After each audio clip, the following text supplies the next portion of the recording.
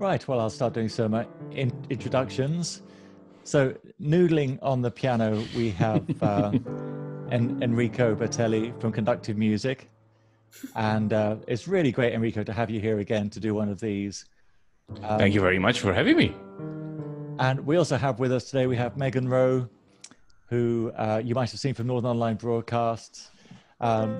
So Megan is, she's an artist, musician in her own right. She plays with the very formidable and wonderful Jay Frisco. She's also one of the music leaders on our Jazz Camp for Girls project. And she did a really interesting project for us. She saved one of our jazz camps, which we couldn't do because of the pandemic, and did a virtual version. So how on earth did you do a jazz camp when you couldn't play any instruments? It was difficult. It was definitely a challenge, but we just had to improvise, which is what Jazz North is all about. But basically, we just changed. We still were able to meet our objectives. We changed our lesson plan so that we would have 30 minutes in a Zoom chat with all the students, and it would be almost it would be a discussion, and then we would, in a lecture-like fashion, we would tell them some information, and we based it on graphic scores because we could use the screen sharing feature on Zoom to show all these graphic scores. So then we set our students a task of creating their own graphic scores.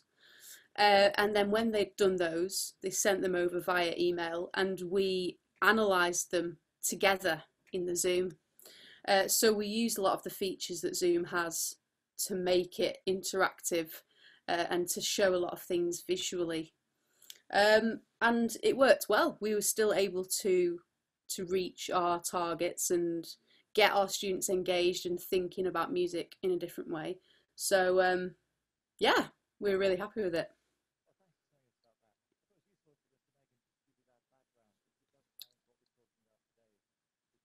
I can't hear you very well, Nigel. Is your... Sorry, I turned my mic down. Yeah, so it's great having Megan involved. I wanted just to tell you about that, about what she's been doing, because it kind of ties in with what Enrico is going to be talking about. But to finish Enrico's introduction, so Enrico is Conductive Music, fantastic organization. They're one of Jazz North's partners, and Enrico first came up to the North, I think it was 3 or 4 years ago, and totally captivated us all at our education conference by doing a very dynamic presentation. And I think we ended up playing music on the body of the head of a music hub. Yes. A makey device, and we could touch different parts of her upper body, and it played different notes. And we were just plus using makey and the little raspberries, and you played some music on a fruit salad. But the really important thing is, Indeed, you're right at the front edge of taking music into classrooms and beyond classrooms, reaching out to communities where they don't get any music education, but using really exciting, freely available technology. And I know you really want to talk, but I'll just say this before I let you go, which is one of the other key things that struck me about the work that you do is that in the past, if we wanted to do something with musical apps and technology, it used to cost us lots of money. You had to buy things. true. But I'm really impressed with how all the things that you've been introducing to us, they're freely available. They don't cost any money. And so there's no barrier for a school, or if it was a parent at home, there's no financial barriers for anybody wanting to start making music online. And today we're going to be talking about 4 apps in particular, which are all browser-based music making apps, which are loads of fun for children of all different ages. Where we'll go today, Enrico will take us through the different ones. You're free to ask questions at any time. Megan will be keeping an eye on the chat. So please use the chat if you want to ask anything. And then Megan will feed questions and things in. And we also have the consultation sessions this afternoon. If you'd like to book a 20-minute slot, later on this afternoon just to talk about any of these topics, then please do so. And if you send an email to me, Nigel at jazznorth.org, or just put something in the chat, and I'll get back to you. And I'll be thinking about the chat consultations during this while Enrico carries on. So without further ado, please put your, you've got some hands. You can show your, it's an app. You can, please show your virtual hands if you can find where they are, and say hello to Enrico. And over to you, Enrico. Hello. Oh, wonderful. Well, thank you very much for joining. Thank you for your time, of course. And thanks for joining us this afternoon. So as Nigel really well introduced us, we are dedicated to the STEAM approach, which is not a mispronunciation of STEM, but it's where the arts take over the science, tech, engineering, and maths, put them all together into different experiences. So in a normal day, we would be in a different city pretty much every week, going into primary, secondary schools, kindergartens during the academic year, delivering these sessions. The idea is to use these resources with the children from challenging backgrounds. The buzzwords in the UK is the cold spots, so those that do not have access to art education or music technology or any music at all. Perhaps some schools, actually many of them, have completely obliterated the music department, or perhaps merged it into the arts or the drama, because who cares? The humanities is all one, isn't it? So if we can get rid of them with 2 hours a week, that's fine. The other side of the coin is us working into the international schools, those that instead of costing zero, cost maybe 20, 30, 40, 50,000 pounds a year. And yet in those schools, music is taught 2, 3, 4 times a week, plus the music competitions and plus the art competitions. So guess what? Our crusade is to try and get those that cannot afford that type of money to access, experience, and experiment with all these devices. So today we decided to curate a little list of apps that we use. So normally when we go into school, we would have some devices, obviously, but for obvious reasons, these will not be used for, I'm afraid, quite a long time, because they all have to do with touch. And of course, touching and passing it on is not a good thing to do these days. So we shifted all of our delivery online, and we've been using things that we used in the past, but we've made a precise selection which only allowed apps which either are completely free or have a free version, can be available on the browser. So nothing to install, nothing to CPU hungry, which means you don't need to have a chunky computer to run it. You can just run it on pretty much anything. And especially those who have, which have an app version, so a tablet or a phone. Because I guess there's lots of people also joining, not from outside of England, but one of the major trends, which is despicable, horrible, and really wrong, is that the schools are really going into tablets at the moment. So I do understand that it's less of a headache because they work and the battery lasts longer, but they really do not give any computing skills to the kids. The tablets work. That's it. You don't learn how to make them work. You turn it on and they do. We are convinced of the opposite. And that's why on all of our workshops, we have these starting from zero idea. So in brief, the journey that I want to introduce you today is from apps that are good for year one and all the way to, let's say, whatever your age is. Everything is flexible. But the principle in which we decide which year group works and so forth is, if you're young, Key Stage 1, that means, for those of you outside of England, Key Stage 1 pretty much means up to 5, 6 years old.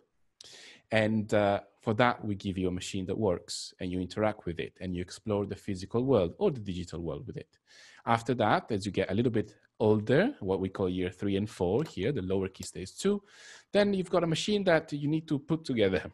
So it does something by itself, but you need to attach stuff to it. And then as you get older, year 5 and 6, the machine by itself does nothing. So you need to learn its language. And that's block-based coding. We're going to take a look at it as well. And finally, when it comes to secondary school, the machine does not exist anymore. You do not have a machine. You need to put together the components into a custom-made machine, which you then code and then create an instrument with. And this journey that goes obviously through all the hard sciences, it's always guided by the music aim. So at the end of the day, we're going to have a musical instrument, we're going to have a composition, we're going to have an ensemble performance, or we're going to have at least a rehearsal. And the beautiful thing is that whatever your skill level is, you always have a end-to-end experience, which is what usually is missing for all of the kids that we are dealing with, those that could have, so basically they are defined as challenging backgrounds. So they could have behavioral problems, linguistic problems, learning differences. They could be in a special school, in a pupil referral unit, or in many different contexts. We've been teaching in youth centers and so forth. You know, you name it. If there is a challenge, at least these will give you these apps, these workshops will give you a path from beginning to end, and you'll be able to achieve something, creating a milestone to boost resilience and hopefully self-esteem. So, without further ado, I think let's make some noise. Let's start with the first things. I would like to start with dotpiano. So this is a website, it's dotpiano.com. I'm gonna share, and feel free to interject at any time. That's absolutely fine. So I'll just interject, Enrico. Go for it. Just to say, I'm really curious to know when we talk about these different apps, what the experience is, if there are any of the people who are with us today have actually used it. So if you've actually come across dotpiano, can you raise your hand? Hey Megan, where's that hand thing? How do I raise my hand? Raise your hand. I don't think you can because there we go. You can? Okay, perfect. Yeah. So Jack's done it. Thank you. Fabulous. I should know how to do that, or maybe I can't. Okay. So Okie dokie. Right. So dotpiano, it's called dotpiano because it uses, guess what? Dots.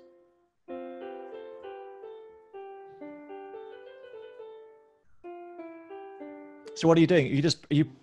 Are there assigned keys, or which keys work on the piano? Yes. So I'm using, if you're on a laptop, guys, so it's from basically A to L, or actually the semicolon works as well. And, yes, sorry, all the way to the apostrophe. At least this is on a English standard keyboard, on a QWERTY system.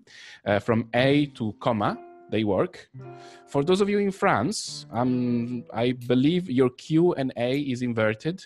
So you're going to have to change your keyboard layout. And those in Germany as well, I think you've got the Z in a different place.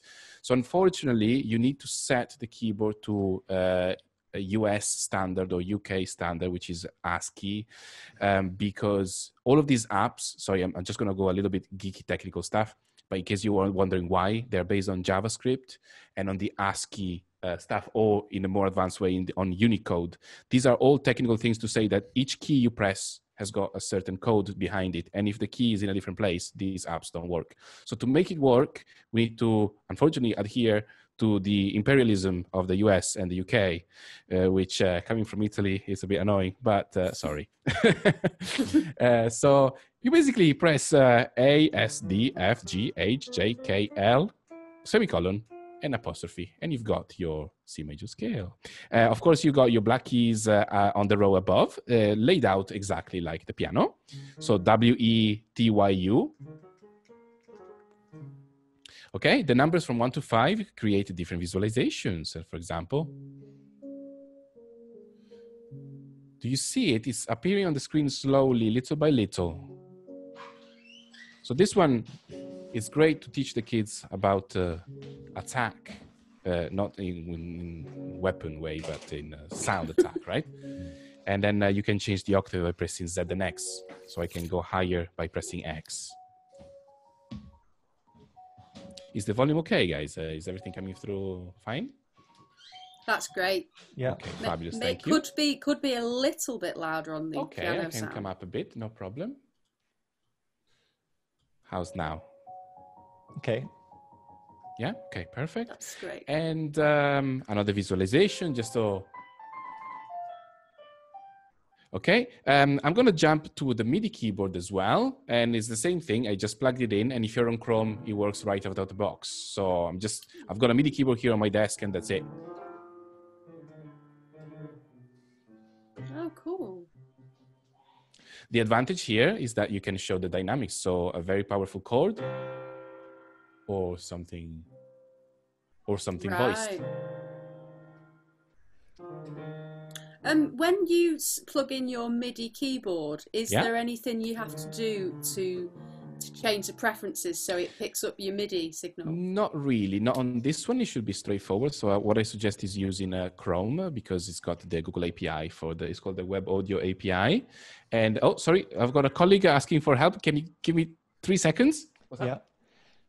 So what's really interesting for this is thinking about how you would use it, and I guess it's quite limited in what it does. I was just saying, Enrico, this is quite limited in what it does. So this really is for for toddlers and very small children. How would you Points use of it? view, points of view, because I mean, this is a complete instrument that has also this type of visualizations, which are really beautiful. Oh wow! And you can talk about. I mean, unfortunately, they don't use the chroma color language, which is a bit of a shame. But unfortunately, get used to it because the engineers don't really speak music. And when I use the word chrome, what's it called, chrome color notation, it's pretty much the boom wax stuff. So in theory, C should be my red, but here is blue, which is really annoying. And then if I go and fetch a red, there we go, it's my E natural or E flat. So it's a little bit of a problem. And so you got these 5 visualizations. Again, we use these in conjunction to some physical computing tools so that you have something to touch and interact with. The easiest way, of course, is by using the computer keyboard. And the a bit more complicated way is to use the MIDI keyboard, but it's the same result. And finally, if you have an iPad, you can try it again on Chrome if you've got the keyboard attachment.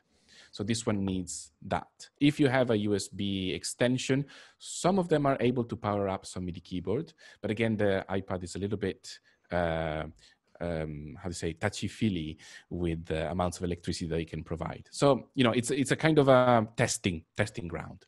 So this is it. This is what we use for the year 1 and 2. And the idea is always to talk about high and low dynamics, creating a loop. And you can also record because just by clicking.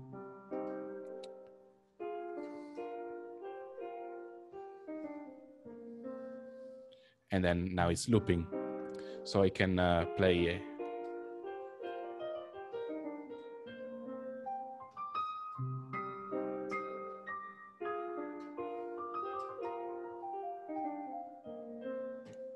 That's it. Okay. Does it make sense? Is there any questions about this?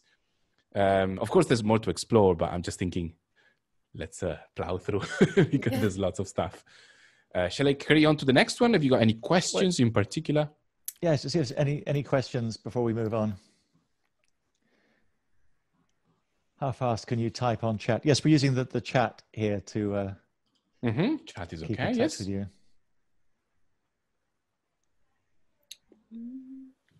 Okay. Well, if you've got any questions, I guess we can also keep them up afterwards. It's not a problem.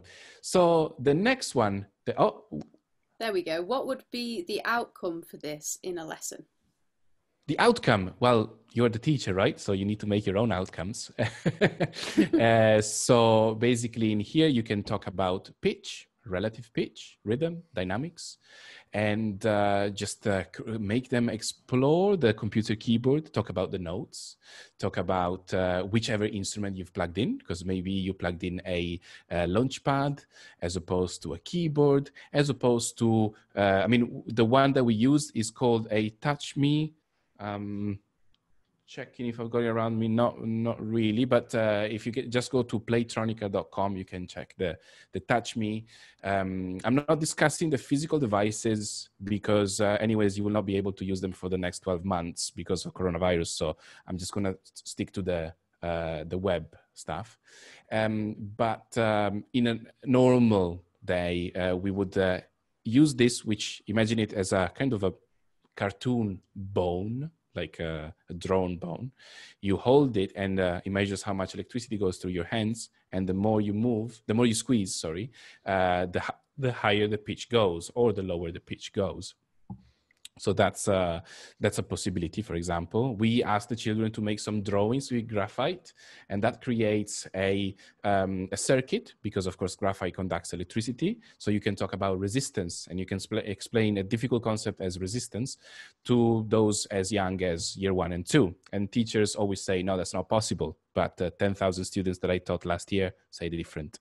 So every time you've got a science concept, you can always boil it down to very, very, very, very basic stuff. And when you have a physical explanation of this, so here's my finger, here's the piece of paper, I'm close to the beginning of it, or I'm near the end, the pitch changes, that's your resistance. So whenever you have a practical example, it's really easy to appreciate it and understand it. And of course, you can play, you can see how your name looks like on the keyboard and so forth. Should we say as well that you'd be using another interface? There's also things like the makey device. Yes. So all of these are, they're based on one very old technology from the 70s called capacitive sensing. And to make it very simple is when you touch, you transmit some electricity. And when there is some electricity, a circuit can either open or close, so you can send a signal to the computer. In short, when you touch this stuff, you can make a note. And this stuff could be a plate of metal, or connected to a crocodile clip brought into some glasses of water, or perhaps gummy worms, or fruit, or sandwiches, or basically anything with metals or liquids inside.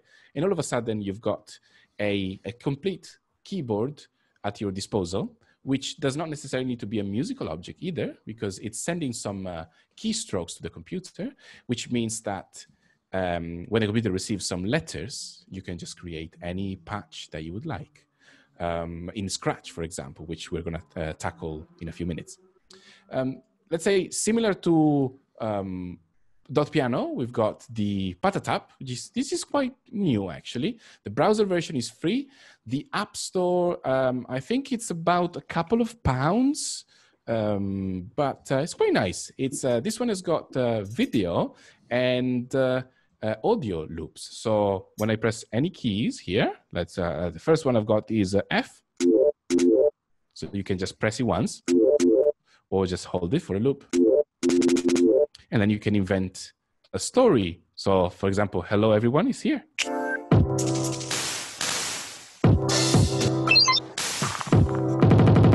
I just typed hello everyone on my keyboard. You can do polyphony by pressing 2 keyboards at the same time. So this is hello, by the way. So H-E-L-L-O. H-E-L-L-O. But if I press H and E together,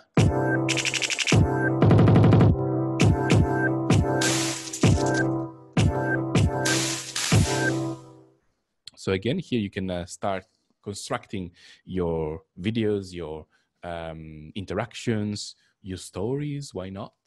And of course, this also opens the door to Skratch, because this is something fancy that somebody else has made, but why not making it your own version? And on Skratch, you can actually do it. It's not too difficult. It's possible. It's not going to be this fancy, of course. Keep in mind, to become an engineer, you need your 5, 6, 7 years of university and 10 years to understand stuff. If you play the violin, you would not go on stage before you studied 10 or 15 years. That's the same for electronics. If you picked up a delay pedal and you go on stage tomorrow, that's not a good idea, because people have been doing it for 20 years. So even though it's a new technology, it takes a little bit of time to actually master it. This one, I think, is quite fun, basic, and it's quite cool to explore the interaction with the computer. It doesn't have any MIDI, but as you can see on the screen, it says A to Z or spacebar. What does the spacebar do? Oh.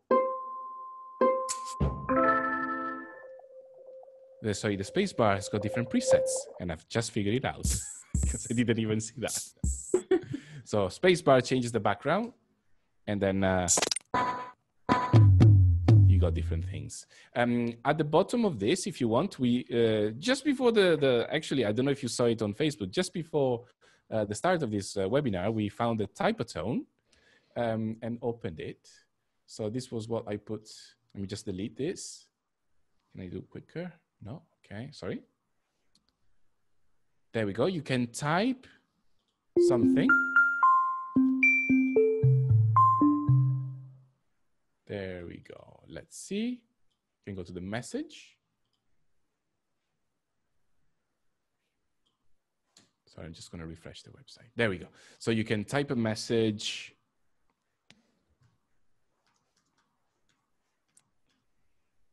And then just turn on the audio and wait, and it will play through it.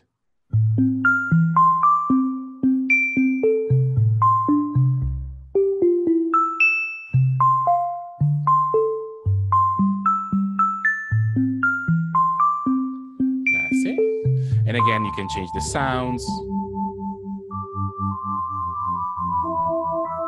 So this is a very, very good way to start exploring. Obviously, you can make your own stories. You can ask the kids to come up with any sort of writing that they like, and then you can put it into music very easily. You can also share it here, which is very beautiful, and also embedding. I don't know if you're familiar with this, but this iframe block, it's just a piece of HTML, really, that all you have to do is copy, paste it onto a website, and then it shows up straight on the web page. So it's very easy if you want to put it on a school blog or something to just put the creations in there, and they will be playing there. Same for Facebook and Twitter. I do not think this can be previewed live on Facebook. It will probably put a placeholder icon or image, and then you click on it and it opens the app on a browser. I haven't tested it because we just found it, but from previous experience, it's just going to be a placeholding thing.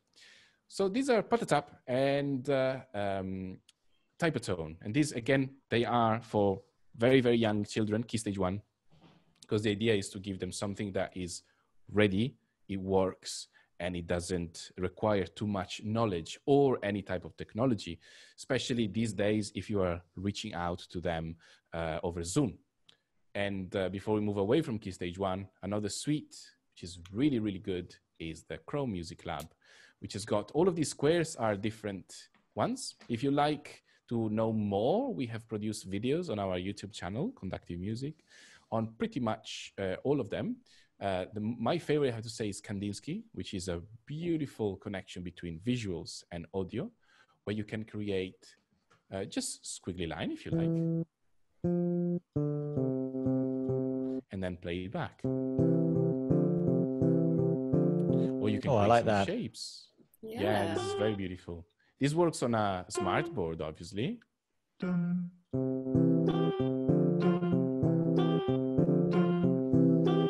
can change the sounds. Or you can be a little bit more precise and prescriptive and create a rhythm. So there we go, the triangle are percussion sounds. So this should come up as a boots and cuts. Let's see if I use this one. So apart from that, and then maybe I can add some synth voices. Oh yeah, I like this. I'd like to play with this. I'm not Key Stage 1. It's cool, isn't it? Yeah.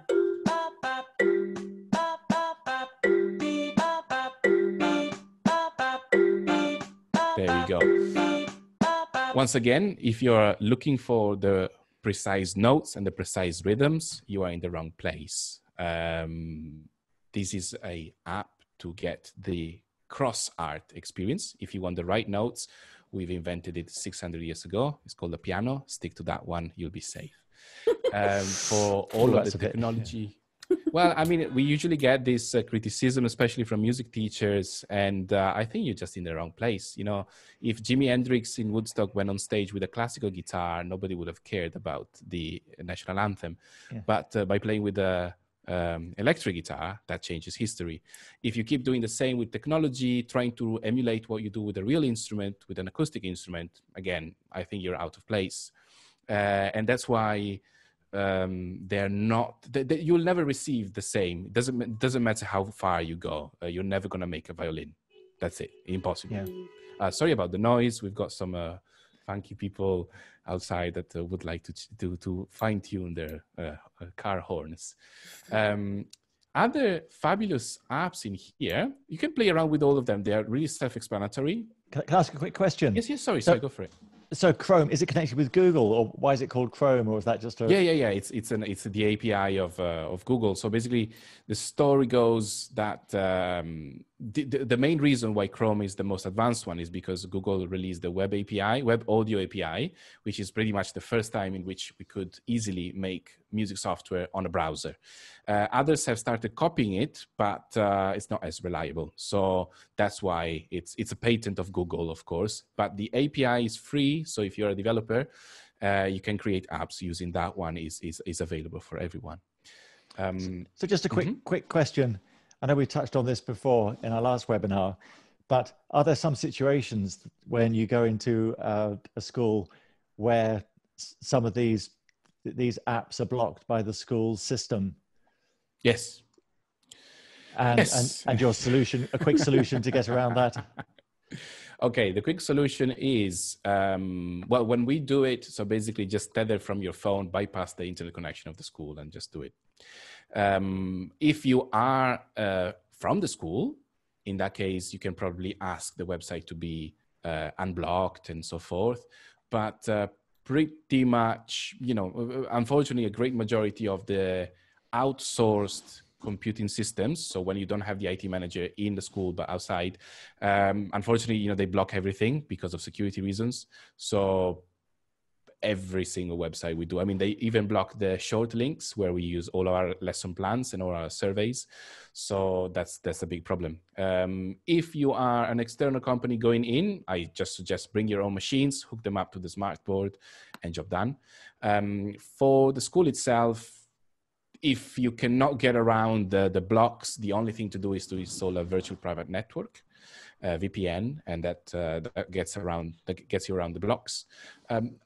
You know, when we get to schools, rarely the stuff is set up as we request it to be set up. So we just try an array of solutions until we find a way through. Okay, thanks for talking about that. No problem, no problem. Okie dokie. Let me show you a couple of other cool things here. So when we do the more advanced workshops in secondary school, we still use this one to speak about sine wave and, well, actually wave generators, oscillators, if you're familiar with the word. This is a square wave. I hope it's not too loud. Then it's easy to understand the difference between that, which is quite coarse. You can hear the clicks. And you see the shape of the square wave there. Different from the sawtooth wave, the triangle wave, and the smoothness of the sine wave. For music theory, you can also use the harmonics here. So this is basically the, sorry, I'm jumping a little bit more into physics and acoustics, but since we're on this website, it's quite useful.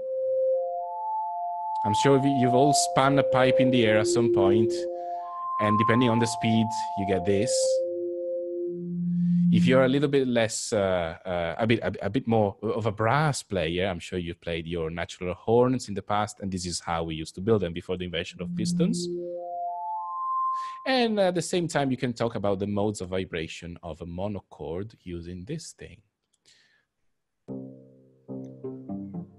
So these are the partials, basically, your octave above, and your fifth. If instead you have, you're facing a class of toddlers, of course, modes of vibrations, nodes means absolutely nothing. So just put it on the screen, let them just strum through and have some fun.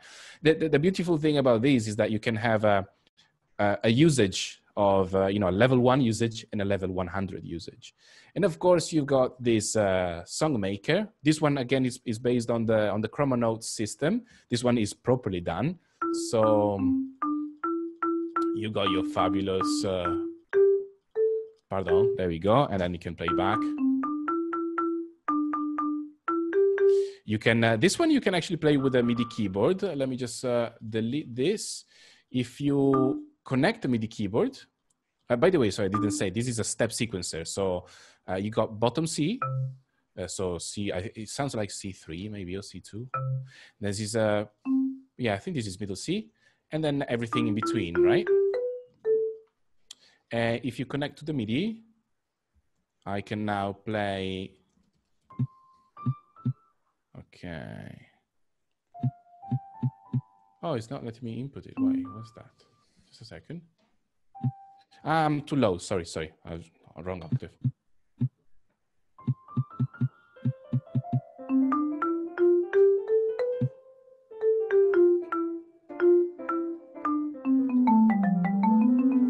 So you see, it's easy to just type in. I was just playing around with the keyboard. And if you fancy a challenge, Tom, you can also use your microphone to compose. This is going to be terrible. Sorry in advance. I'm looking forward to this. Come on. Dun, dun, dun, dun, dun, dun, dun, dun. Come on. Doesn't like my D. There you go, I cheat.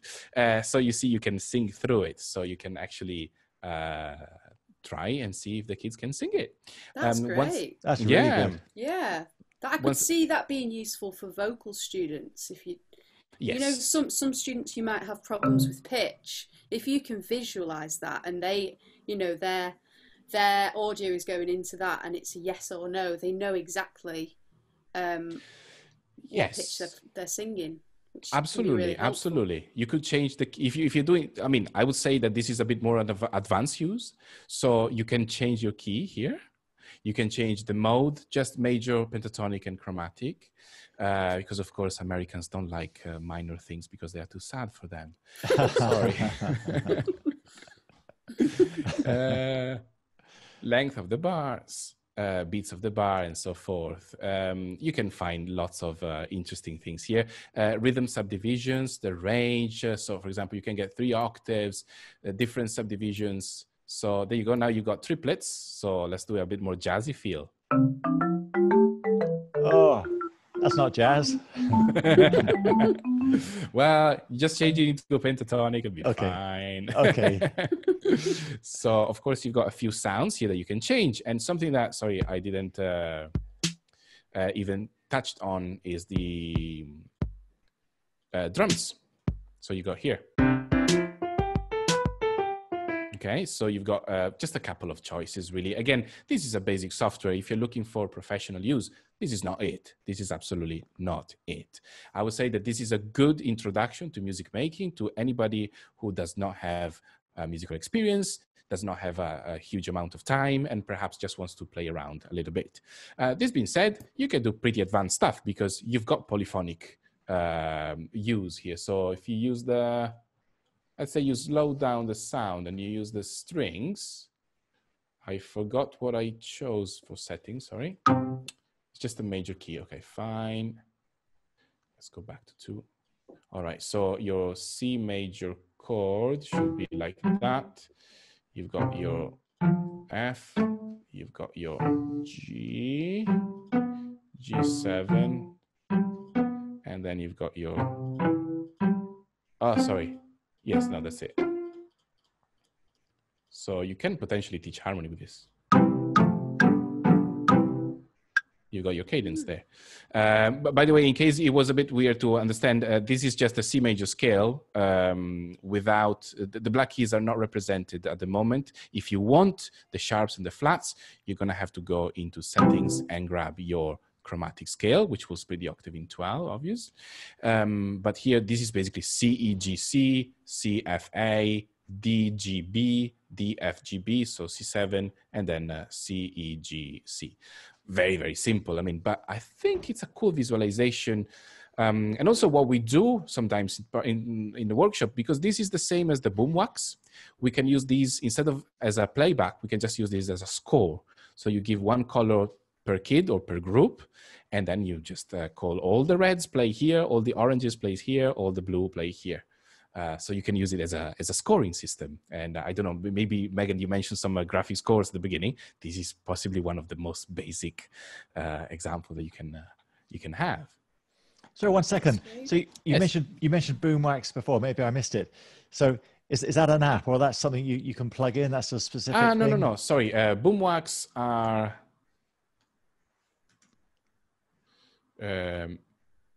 these things.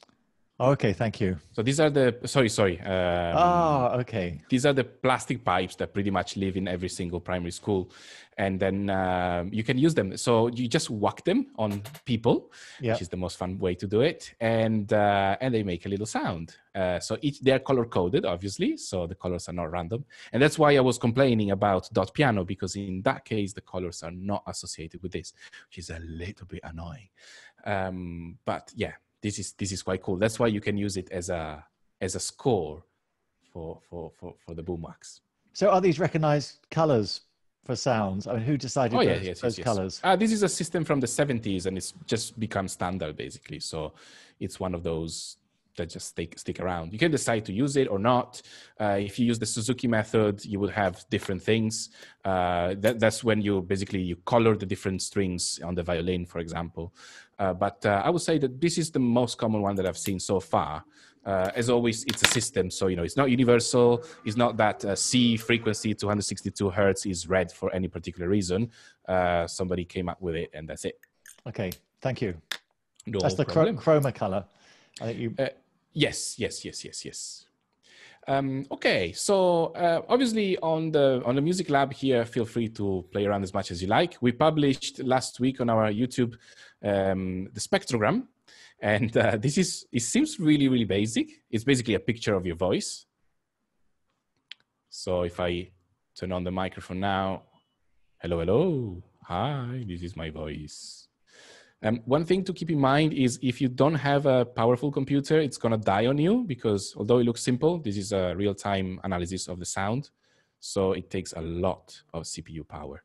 You can do a lot of things. You can paint stuff, you can color things, and there are image synthesizers that transform any picture into a system of sine waves, and then can play it back into a spectrograph and show you the picture, which is pretty cool. Just check it on YouTube, Image Synth, or if you want to check our tutorial at the end of our video, we also explain about that. Wow, that's pretty cool as well. Yes. Again, I like these because you've got the very simple interaction, or you've got a long-term application, really, for more advanced stuff. Okay. Shall we press on to, I say this is all about the key stage 1 and possibly a bit of a key stage 2. On Skratch, I'm not sure if you're familiar with these things, but this is where block coding. Should we try hands up again? Let's just see. Yeah, go for it. Who's familiar with Skratch? Any hands coming up there, Megan? None so far. Oh, okay. Okie dokie, not to worry. Well, better, no? So it's a bit more innovative. So about, I think it's 12 or 13 years ago, Skratch came out from MIT, the Media Lab, and it's the idea that you can create a piece of code without writing it, and just by moving blocks. So let's say that I want to make the cat move. When the arrow to the right is moved, I go to motion and I move it 10 steps. Let me zoom in a little bit. And if I want to make a copy of this and I make it to the left and I change this to -10, now I've got my computer keyboard that simply controls the cat going forward and backwards.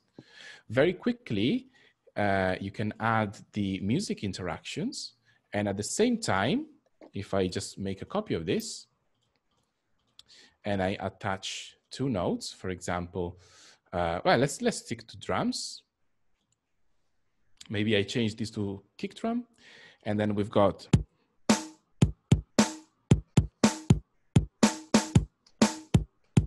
Okay.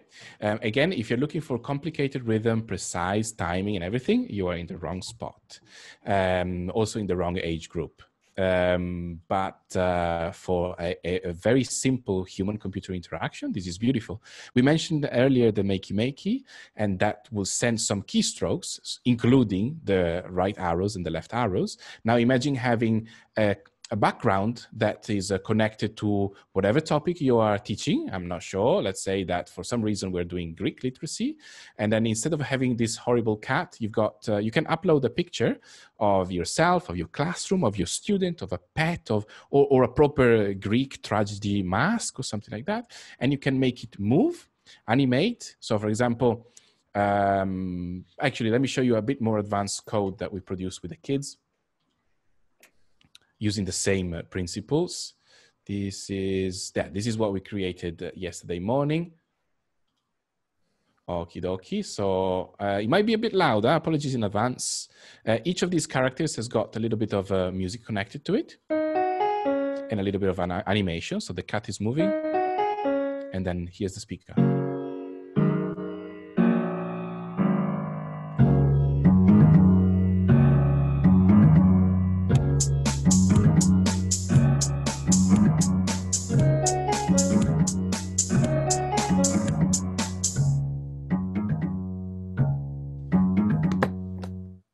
Okay, so just so you have an idea and you're not scared and say, oh my goodness, this is super complicated. The cat, called Terrible Cat, plays these notes, and this quite standard MIDI numbering. So 60 is your middle C, and you just follow up. 61 is a C sharp, 62 is D, and so forth. Am I right in assuming that everybody is music speaking, or do we need to explain? Nigel, what do you reckon? I just give for granted these things, or we try. I think everyone's music speaking. Okay, perfect. If not, so, raise your hand. Okie dokie. Yeah. Please feel free to ask questions. Or ask a chat. You use the chat and say, "Could you explain a bit more?" Okie dokie. So, for example, 63 is your E flat, so you can see it straight here, and then you just count your semitones up: F sharp or G flat, depending if you're thinking in E flat minor, A flat, and C sharp. Again, please keep in mind that these apps are built by engineers and their understanding of music is usually very limited. So I can prove it to you. 63 is E flat. So if I'm in E flat minor, I want this to be a G flat. There's no excuse. But when I hit 66, it's called F sharp. So the logic is faulty. And I think, let's see. B flat is correct. Fair enough. So you basically sequence them through and the job is done. These beats, now, they're quite interesting. If we call 1 the crotchet or the quarter note, 0.25, it's a quarter of that length, so it's a semiquaver, right? So you can go lower to demi-semi by using a 0.125. If you use other nomenclatures, I'm talking about 16ths and 30 seconds. And 0.5 would be a quaver or an eighth. The interesting part here is that you can create very, very Conlon Nankaro like rhythms. So I can put this as a 0.7 against, 0.7, and this is a 0.3. Now, people like Roger Redgate might include this in their scores, but if you're out of the new complexity, I'm sure you don't use this type of rhythms, which is a little bit less than a dotted quaver. It's kind of a short triplet sort of thing. But the rhythm is completely out, but it kind of still works. Let's see. You see, it's a completely different feel because we are splitting the rhythm in decimals instead of a proper musical notation. Changes the costume, so that's how we do the animation. The speaker instead, don't get scared, don't worry. This is just 3 notes happening at the same time. So once you get familiar with the numbers, 49 is D flat, G flat, and B flat. So this is just D flat minor. Actually, sorry, my mistake. G flat major on second inversion. And then this keep going. So basically you've got a repetition of 4 chords that go through. And at the same time, they change the costume and the backdrop. So the speaker, you've noticed, changes colors. And also at the end of the loop, it will change the background. The 3 in this case is the drummer with kick, hat, snare, hat, which is your boots and cats and boots and cats. And finally, the hippo. Yes? It'd be really interesting to see. I mean, is this a drag and drop, I presume? Just show us how you'd pull a bit of code in. Oh, drag and drop. Yeah, no problem. So let me just delete this stuff. So once you log into Skratch, you add your music blocks here. and you've got quite a lot of stuff available. And let's say, so this is the tree, and I want to create some drum stuff, just a very simple drum loop. Let's say, let's make a different rhythm. So this will be crotchet on the kick, crotchet on the snare, quavers on the kick. So it's a 0.5. You just need to become a little bit familiar with the numbers. But to be honest, the way I learned is I just wrote down quaver equals 0.5, kept it by the desk for a while. Okay. And then, just a sec, and then open hats. There you go. Now you've got, when you go and click on the tree, there we go. You got a very simple loop. And if you want to go onto control, you get a repeat block. And now, again, you see that this is not a musical software. So that number 10 doesn't quite make any sense, nor does in Downing Street. But what was happening? Nobody said that. It repeats the loop 4 times. Okay, so now you've got something that goes forward. If you wanted to create something like, oh, sorry, quiet down. If you wanted to create something along the lines of a Patatap, what you would do is perhaps, I'll show you how easy it is, create a new project, drag in a key.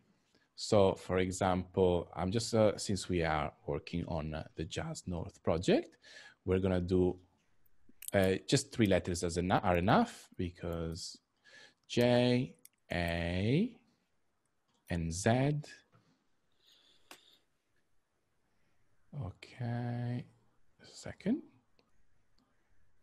There we go. Now, if I grab this backdrop, modify it, I'm just gonna grab 3 colors completely at random. Okay, there's not really any logic behind this.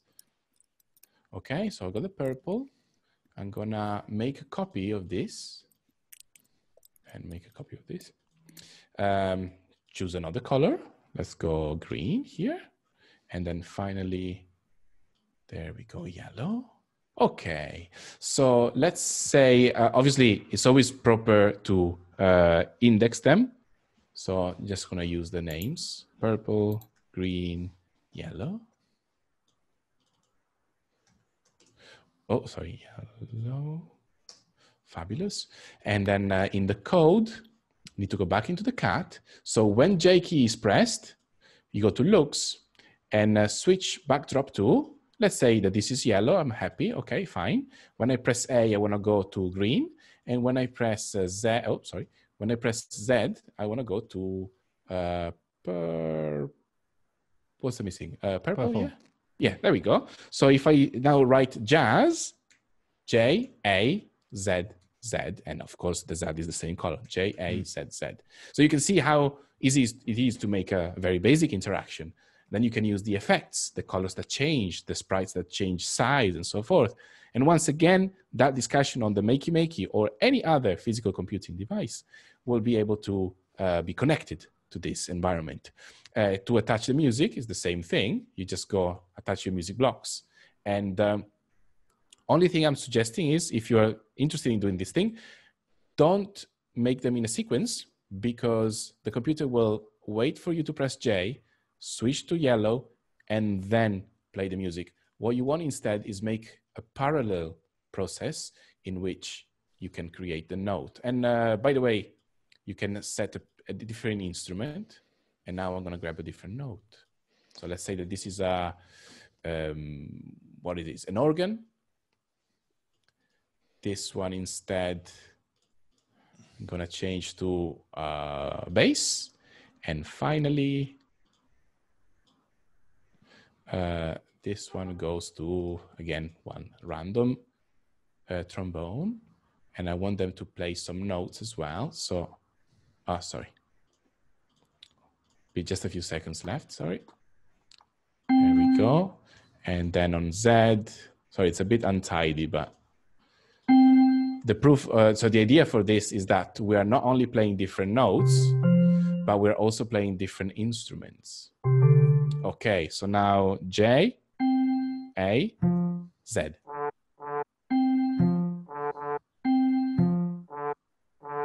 Well, Makes that's sense? just amazing. The thing that really strikes me from this, I think it looks fantastic, but if you've never done any, well, the two things that strike me is one, the kind of places where you might use that in a lesson in music, and the second thing is, how would you start? Is there other tutorials so you could start? Because this is Oh, basically yes. coding. Yes. Plenty, plenty, plenty. So the beautiful thing about Scratch is that because it's an open source language, the deal is you can use it for free, but everything that you make becomes available to everybody else. So for example, if I type maybe piano, lots of people will have created a piano. So I can go inside, maybe choose one. Let's see what this one does. I'm just going to grab the first one just for the sake of it. I have no idea how this works. I'm just using the mouse. I'm using the keyboard, nothing works, but I'm guessing that this means different instrument. Okay, now, okay, I'm happy. Natalie did a good job. I want to see how she did it, right? See inside. And here's my code available. So here's her code. So I've got all of the notes that she put. You can see that they're just simple rectangles. And this is each note has a job and plays something. So this is A sharp 2. So basically it's a B flat in 2 separate octaves. And That's great. So you can just basically find an example and take it apart or copy it. So if you wanted to copy it and use it yourself, how would you, because you obviously can't mess with Natalie's piano. You can just save to your computer and it will be available. If you want to actually interact on the cloud with it, you go to Remix. And Remix is this function here, which is somebody creates an engine and then you go and build stuff with it. Okay. Does that make sense? So it's pretty much, let's say that somebody sets up an environment for you, and then you can pick and mix the elements within this environment to create it your own way. So Megan, what do you think? Is this something that you might be able to use in your teaching? Definitely. And I think some of the primary school at that age, they are doing bits of coding already. So linking the two together could be really helpful. And I like that it's both. It helps kinesthetic learners, auditory learners, and visual learners because of the way it looks and the way it works. I think that's awesome. I'll definitely be using it. Any quick hands up from our people today? I can't even, what should I call everybody? Our attendees from our group. A quick show of hands if you think this is something that you might be able to use in your in the classroom or in your music making teaching.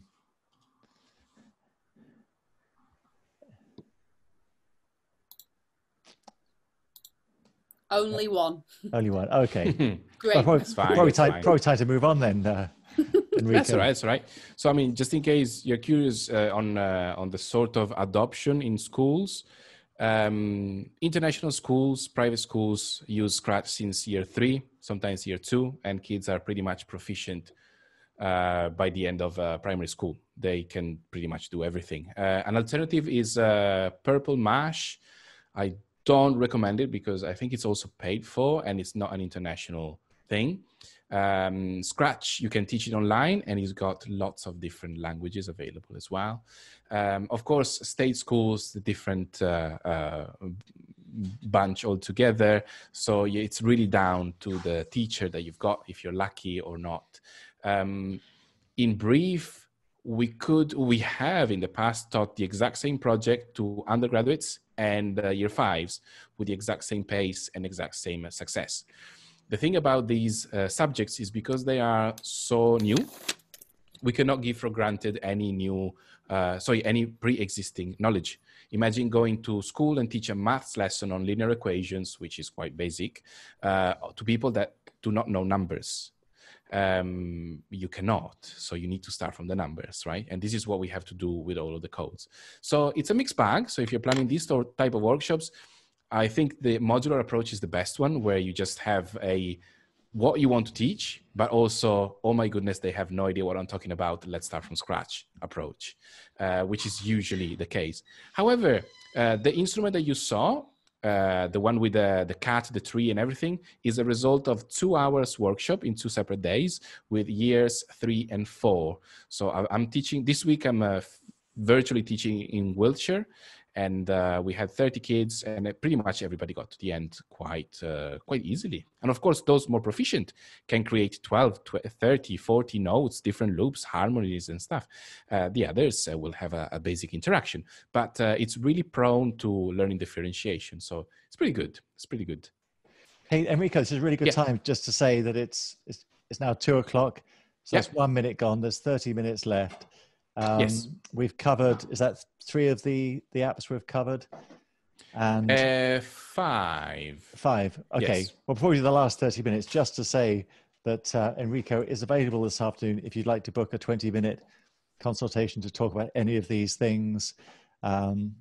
So please let me know. Probably the best thing to do is just you use the chat and put a message there, then I'll contact you back via your email, which I'll have as well. And also, when we get into this, there'll also be, I've got an evaluation form to fill in. Where would we be without evaluation forms? It's a digital one. So I'll share that as we get towards the end. I hope everyone's okay and finding this useful. And let's carry on, Enrico. Back to you. Okay, perfect. So let's... These are 2 different things that I wanted to show you. So if you are a secondary school teacher or involved with secondary schools, I am pretty sure that you have not seen the microbit. However, 4 years ago, I think 4 or 5 million microbits have been delivered to all the secondary schools, at least all the state schools for all the year 7s. Since then, they've mostly lived in a sealed mint condition box as a Star Wars figurine in the hope they will reach accrue value over the years. But normally what we try to do is try to look at the bottoms of the storage rooms and find these boxes and then teach the kids. This is a fabulous sensor-packed card that can be used for music, for gaming devices, lots of beautiful things, and it's very easy, really connected to Skratch. You will see in a minute how identical it is. Wearable devices, here it is, the Circuit Playground, where you can create fashion items. We created an entire fashion shows with grade 5 students, which is pretty much year 6 here, at an international Canadian school in Hong Kong. Minecraft, you create a mod for these famous video games. Lego Mindstorm, same language for those that move. These are the motorized Legos. A robot called Q. And this is the one that I'm teaching the most at the moment because we're preparing a video game summer school. So if you're interested in it, in the last week of July, we're going to be working on that. So it's pretty cool. Let me show you the interaction real quick. We give it a name, and the name is called Name, because I'm tired of being creative. So we've got an emulator here. Everything works on the browser. A menu, you see, is the same as Skratch, and then your code lives here. So let's say that I want to create I'm going to go quite quick here, sorry. I want to create a character that moves and plays some song. So I am now a pizza slice that goes around the screen. All right? Now I want to create a sort of an enemy. Okay, so I'm going to grab another one. And this time, I'm just going to create a simple, there we go, just a simple bar. Remember the boom wax that we did before? Here it is. And it's right in the middle of my screen, so it's annoying me. I'm going to move it. And if you notice the names of the, of the variables and of the code, they're very self-explanatory. Set C to what? To a sprite that looks like this thing, and what type of thing is it? It's an enemy. Where do I position it? Well, I'm going to position it to the right. And now the computer is asking, well, what are you going to do about this? Well, I'm going to say that if my pizza, which is called, actually, let me call it pizza so it makes more sense. So if pizza touches note C, there we go. So if pizza touches C, oh, sorry. What do you want to do? I want to play a piece of music. Okay, let's go. Now I'm going to go and see when the pizza touches the red bar, you get the sound. Now imagine putting 10, 15, 20, and now you can go around and play your xylophone with these things. We've created some other video games, and we're teaching this in an entire summer school. Obviously, some are a little bit more advanced. This is the Spaceoline, which I hope it's okay. Shoots.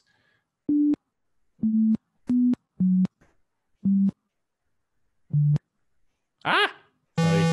Fair enough, I died. So the theme is a violin or a viola, because it's quite fat one, that throws bows at the alto clefs because it's tired of sight reading.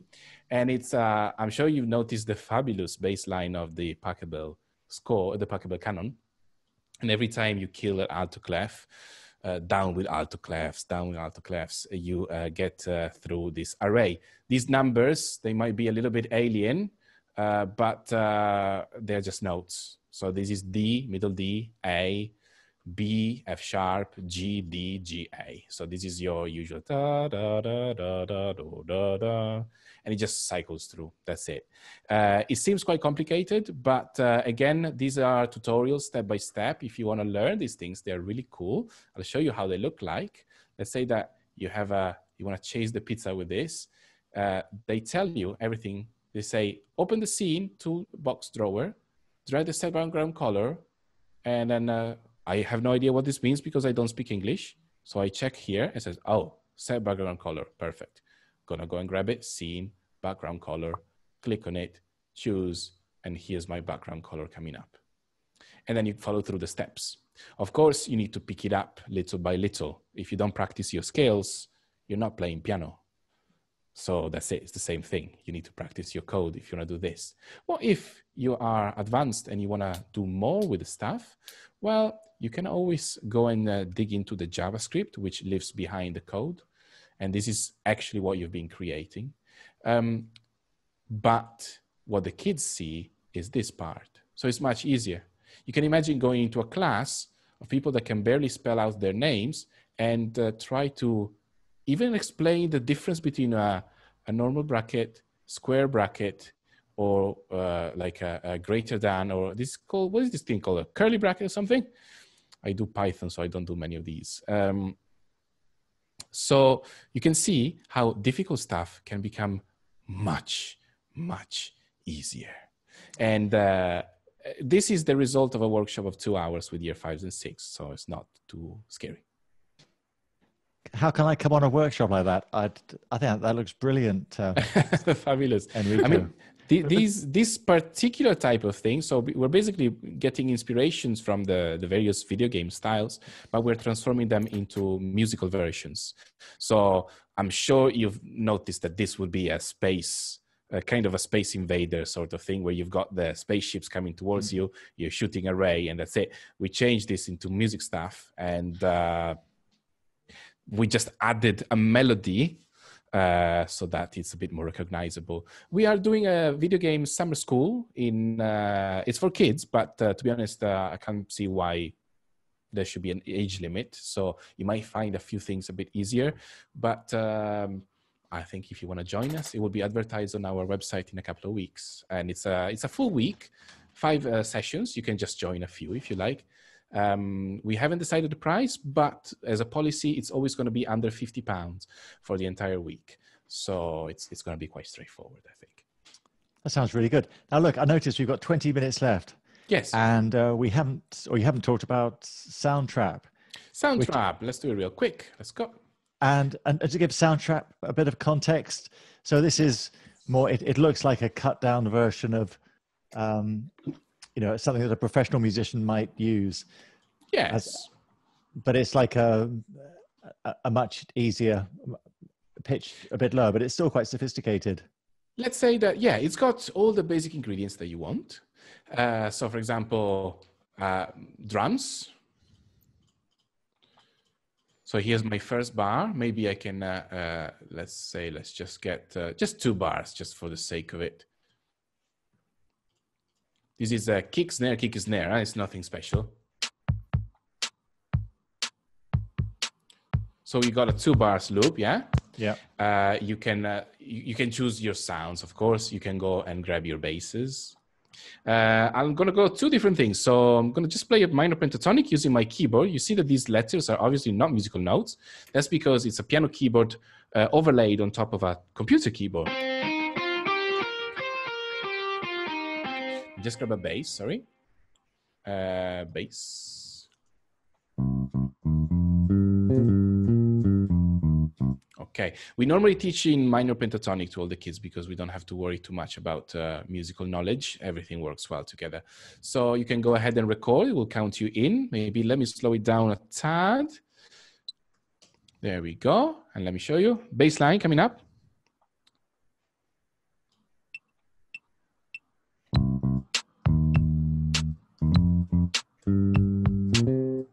Okay, that's very simple. Play back. You've got drums and bass. Okay, let's get a little synth real quick. And this time I can play with a keyboard. I've just plugged in a keyboard and it's the same, it's up and running. Actually, no, sorry, I'm lying. It's coming from another instrument, sorry.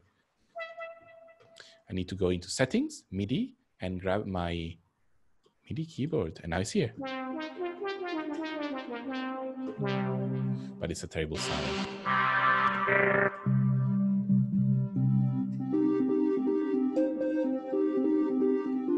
Let's see, same thing.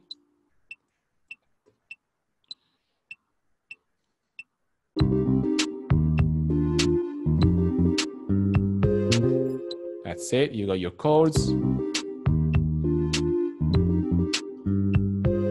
You want to check your chords, you can go into the piano roll and you've got everything available here. Of course, as you can see, you need a bit more musical knowledge here. But even if you're just playing around, you can use the loops which are built in. And for example, I don't know, in terms of beats, you can get started with, I don't know what this sounds like. Okay, fair enough. You can grab it, drop it in, and then it's ready to go. You connect your, sorry, you adjust your loop to whatever length you need it. This is going to be, there we go. And you can start dragging and dropping stuff inside. So let's get some bass.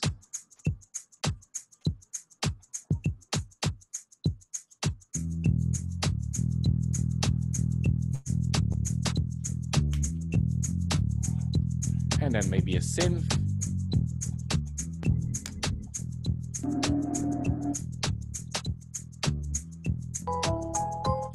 This is quite cool, it's quite contrasting.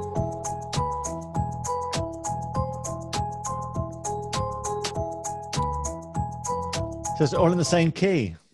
Not necessarily. You need to be a little bit careful, but it looks like it is. So this is yeah, let's have a look. It sounds like it's in E. Yes, it's in E. And this bass, you can actually check. So you've got E, D, sorry, D, E, D, E. Yeah, yeah. So it's an E7. So this is quite different. So that's using preset loops. Yeah. But say if you want to do your own, I might have composed my own keyboard and the lead part, but I wanted to use their beat. So rather than my beat, you could use your own beat. Absolutely. You can combine as many things as you like. So for example, if I go back into the synth here, and now that I know that it's in E7, actually, sorry, it's, come on.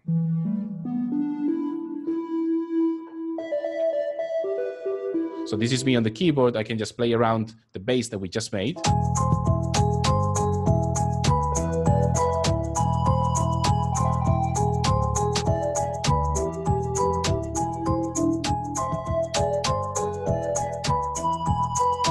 That's it.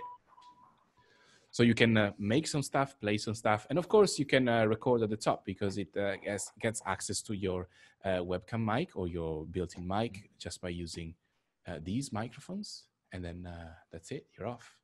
So this is more sophisticated. What sort of age range would you? We start on year 6. We start on year 6, and then we carry on. If you want to go lower, you can.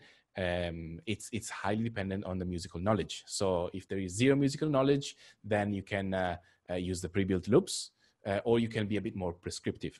Usually we teach this, the most common time in which we teach this is with the year 7 and 8, when we are building an instrument, a physical instrument with the makey that sends some notes into this. And that's it, pretty much. It's up and running with an external instrument. It can be connected real quick, exactly as you connect this MIDI keyboard. You can export the audio and use it in any other project. For example, you can get a little loop and then chuck it inside your Skratch patch. That's absolutely fine. You can just go to File, Export, and that's it. You can do quite advanced, I mean, I think all the way to BTEC, GCSE's BTEC stuff is absolutely fine.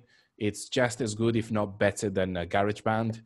And the reason why I prefer it to any other software for teaching is that there is no compatibility issues because it's cloud-based. There's no, sir, I forgot my pen drive at home. Excuse, it's always there.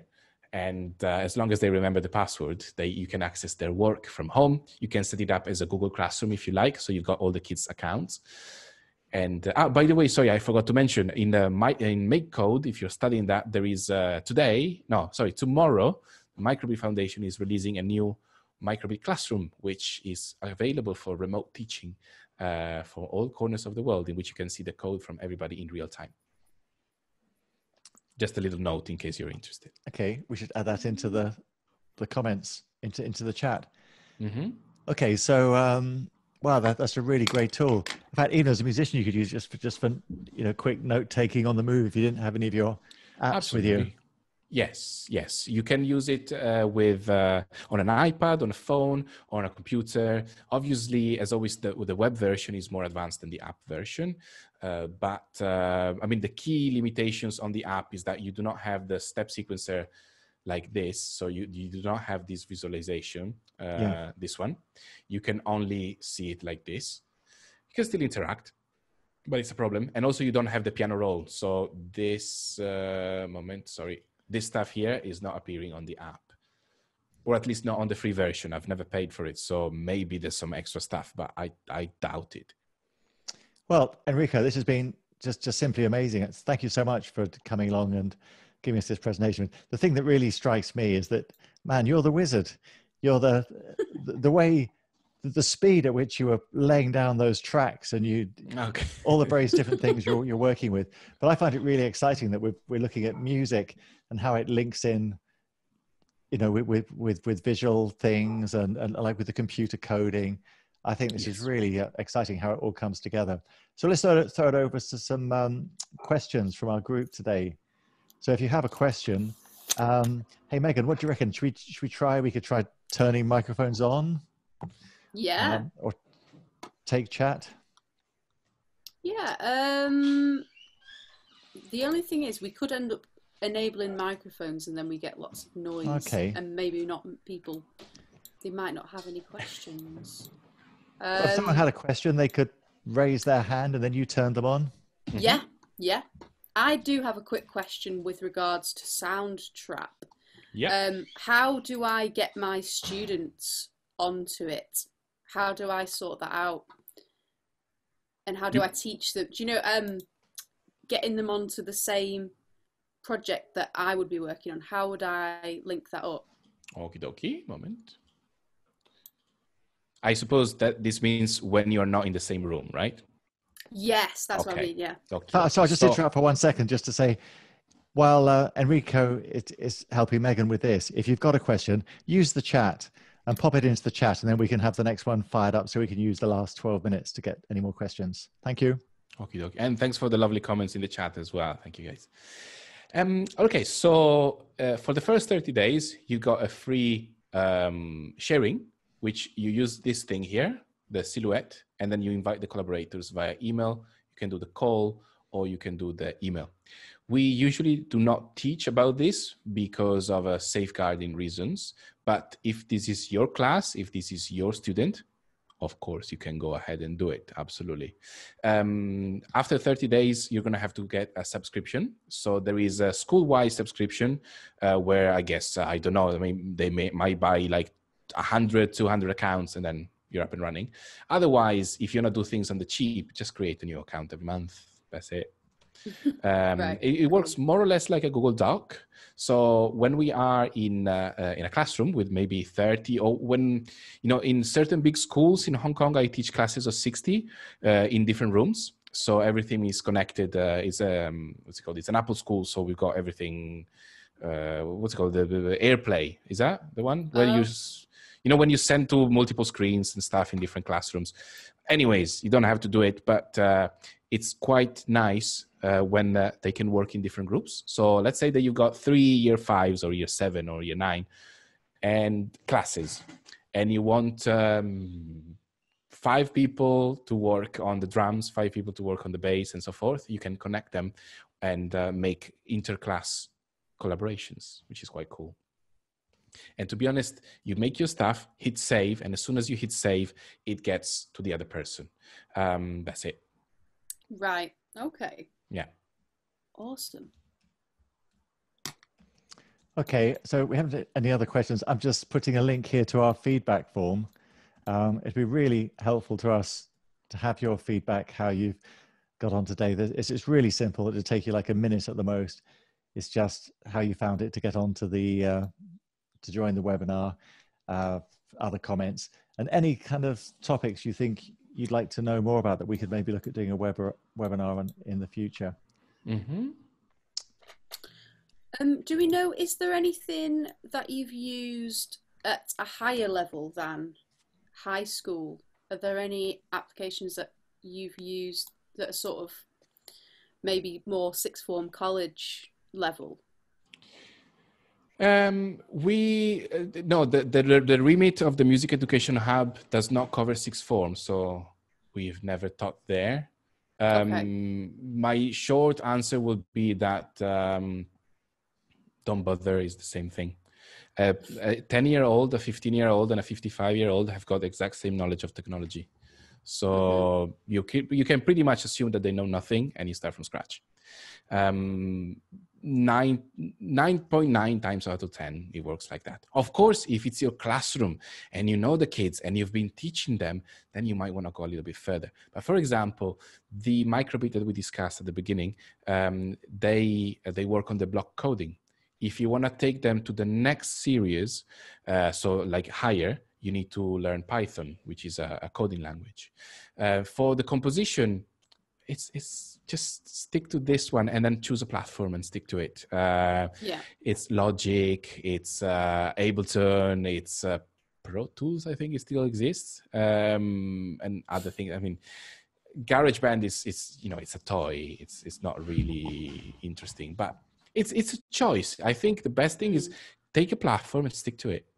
Because even Soundtrap is pretty good. It's pretty advanced. I mean, it does pretty much everything we need to do in a classroom environment, of course.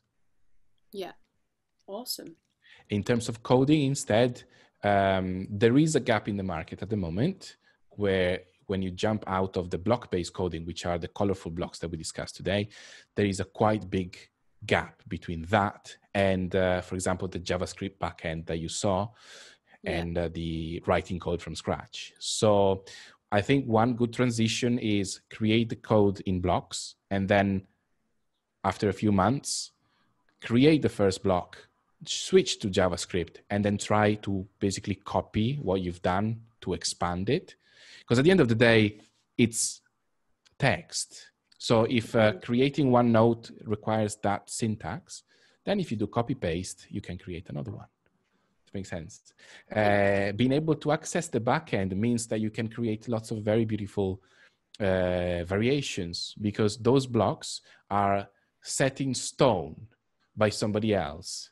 And there's a very, very beautiful quote that I had from a friend who creates modular synthesizers. He always said that for him, creating so modular synthesizers are those with a gajillion cables.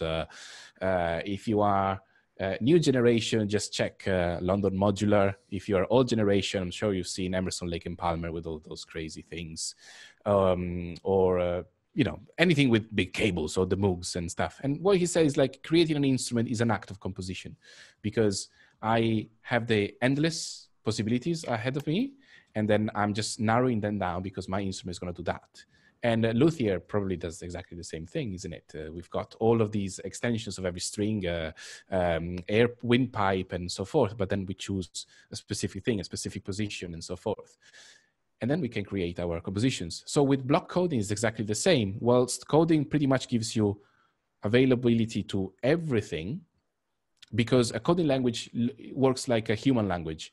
So you've got your grammar, your syntax, your spellings, but the beautiful thing is that you can expand on it, and you don't need other people to agree with you. You can create your own libraries. In a modern language, of course, it's kind of similar. If enough people take on that word, then it becomes part of the language, and it goes into the OED or whatever system, whichever language has.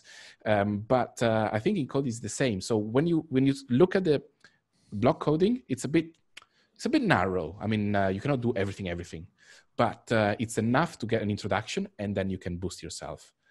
You can hatch out of it, basically. Okay. Awesome. So we did have a question. I think Eva was saying, you mentioned about the microbit classroom tomorrow. So can anyone go along to that? And I put a link. Is it like arcade.makecode.com? Was that the... Yes, sorry. Is the question about my workshop or about the Google Classroom feature? You said tomorrow there was a microbit classroom tomorrow that anyone could... Oh, I see. No. Okay, so no, the microbit is workshop. Launching a classroom environment. That's a software that you can use. Okay. So it's kind of a Zoom thing for teaching microbit. So if you want to organize a teaching microbit stuff, you can do it, not a problem. If you want a workshop, we are running a workshop on Arcade tomorrow and one on Soundtrap as well. So we started this morning, so you will jump in halfway through. But if you want, I can share the links here. Yeah. Can I put attachments in this chat or not? Maybe not. I don't think you can, no. Let me just grab the link, just a second, sorry. So again, these are workshops dedicated to years 5 and 6, but I can't see why you shouldn't be joining it. So this is the 9:30 session on Arcade. And then this is going to be the 11 o'clock. So these times are in BST, guys. So if you are in Central European time, you need to do +1, okay? Has that gone just to the panelists, or has that gone to... I put to all panelists, so I think everybody should have received it. I'm not sure if Eva's will have got that. I think it has to go to the attendees as well. There we go. Panelists, I'm sorry. That was silly of me. I've pasted it. You done? Oh, thank you so much. So the 9:30 is on Arcade, and the 11 o'clock instead is on Soundtrap. Once again, you're basically jumping in halfway through because we started this morning, but we will provide you with the starting code at the beginning, and so you can kind of catch up. And if you're interested in the Soundtrap, you pretty much do your own composition. We're just guiding you with the main ingredients. So it's not a problem. Only thing I'm going to say is if you're interested in Soundtrap, please make an account before we get started, because we made it this morning with the kids. So as soon as we hit the Zoom, we're going to crack on, and there's no time. So please do it in advance. On Arcade, there's no need to make the codes, sorry, the accounts. And by the way, is makecode.com. And sorry, I had to send to panelists and attendees. There we go. Okay, we've got 2 minutes left. So how about this, Enrico? What would be your 3 top tips for someone who's going to be using music apps like this online in a teaching situation? In a teaching, okay, fabulous. So step 1, an online session is not an offline session brought online, full stop. It's not going to work the same. It doesn't have the same dynamic. I'm speaking to you and I don't see you. So you can think that I'm a genius or an idiot, and I have no clue unless the feedback comes back. So when you get to the online stuff, please consider it as a new medium. So experiment with it. There is no right, no wrong. There is very little precedent, and just have fun. So that's the first thing. Second tip, I would say, don't stress out too much about attainment. Progression is going to be difficult to monitor. Children have got much bigger issues than their marks in school. I think there's going to be many more mental health issues these days, and obviously violence on children issues, and of course social issues as well. Because remember, if you want to pick up a phone and call a friend, you can do it. They can't unless you do it through them, but they still cannot see each other properly. So that's another problem. I think we just need to be, as teachers, we need to be humans with the kids more than teachers like we would be in a classroom. And a third, if you can, if you have the possibility, do use it as a social moment as well. I think the times before a Zoom and after the Zoom to play around, have a chat. Did you eat the cake yesterday? How's your pet? And stuff like that. I think it's going to be super good for the kids. If your school allows you to keep the cameras on, please do so. We can't because we're working in multiple schools at the same time, but it's a major difference. When we do a course with the kids and the cameras on, they raise their hands, they speak, they interact. You're going to cover less because obviously you're going to cover less material, but it doesn't matter. You know, I think it's the teaching that has to go, not just the curriculum that needs to be done. So I think these will be my 3 things from, again, based on 2 months of teaching online. We teach every day, 2 workshops every day. So we've just created some new patterns basically. Oh, Enrico, thank you so much. And thank you, Megan, too, for joining us and keeping an eye on things at the back end here. And thank you to everyone who's taken part in this webinar today. And we'll see some of you a little bit later on this afternoon. And we've got more things planned coming up, and we'll let you know. There was the evaluation form. I think I put somewhere in the chat. We'd really appreciate it if you could just take a couple of minutes just to complete that. So with that, we'd say thank you very much to everybody, and all the best at this difficult time. And let's all be making lots of music. Absolutely. So thanks a lot. Bye. Fabulous. Bye. Thank you. Have a wonderful day. Bye-bye.